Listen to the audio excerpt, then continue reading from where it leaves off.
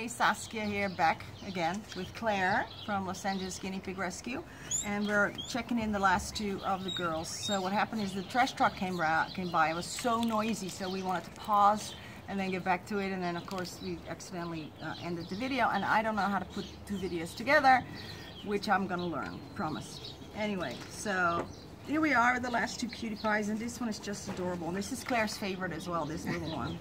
Just precious. That's Isabella. Why don't you keep her, Claire? I take the ancient, geriatric, decrepit, three-legged, Oh, you deserve a young guinea pig. I'm good. I'm good. I've got a full house. I have 3 human kids. I know, we all have a full house. We all have a full house. We actually at the rescue always have a full house, but I make space, I reserve space for pregnant and sick guinea pigs right now. So that's the only ones that we're taking in, are the pregnant ones and the sick ones, because they, you know, I don't want them going to be adopted by the public, because it's just not a good situation, whereas here it's going to be much better for them.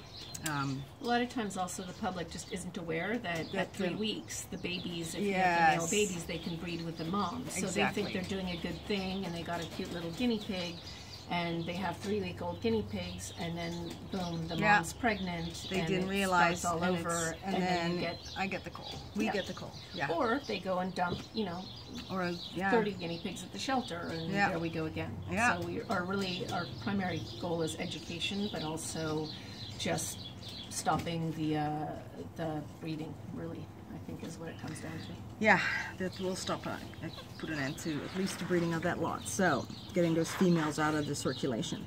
So yeah, here they are. They're so cute. They're so precious. So these are the last two of that big batch. And also wanted to show, introduce all these girls to you, because this happens a lot. It was about 2.5 weeks since the last big group that came in. And since then, we've taken in more piggies, actually. And we never take in more than we actually have space for. So right now, and this is actually always the case, we're always full, and when we get an adoption, a space becomes available. So I've been kind of saving that space for emergency intakes like this one. And that's a good policy, because, you know, whenever we have a little bit of space, there comes another big group, and that's the responsible thing to do, yes. Absolutely. That's when, you know, some people get into trouble taking in more animals than they can actually, you know, physically handle, financially handle. So we're going to show you their house. We got their whole little house set up, and I got some snacks here figured out for them.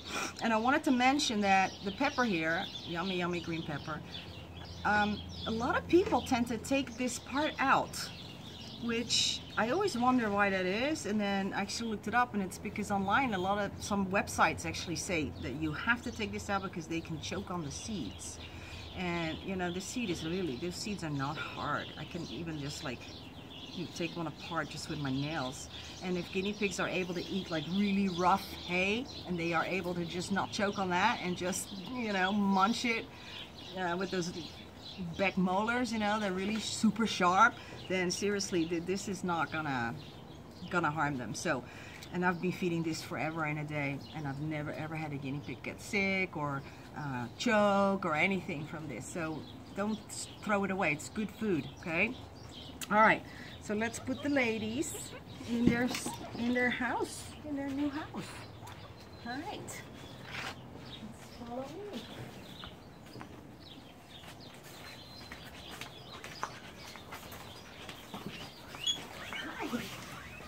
Hey girls.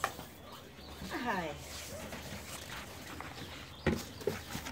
I didn't get a chance to totally clean this cage out yet, unfortunately, but it's tomorrow's cleaning day, so it's gonna be okay. Hi, my little one.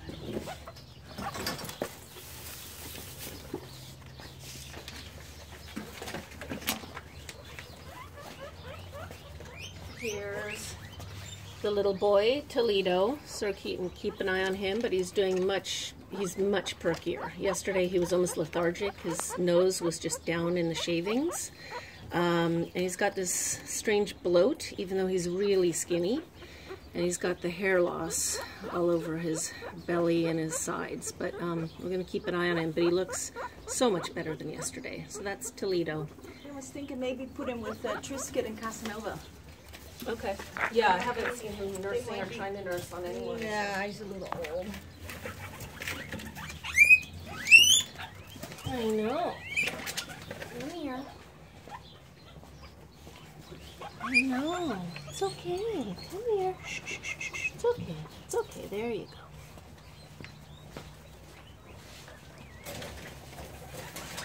And now I actually very rarely cut up veggies when it's a big group like this, because they can all share, and it's actually fun to watch them all munch on the same cucumber.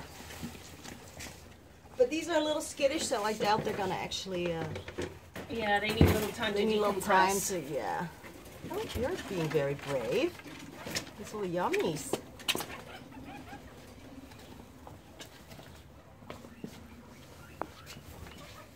There's the last.